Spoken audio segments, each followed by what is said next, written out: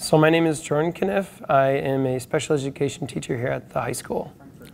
So I chose to come to Frankfurt because my fiance is going to med school in Indianapolis, and I wanted to be closer to her. And I heard some pretty cool things here in Frankfurt, and so I wanted to apply, and I got the job.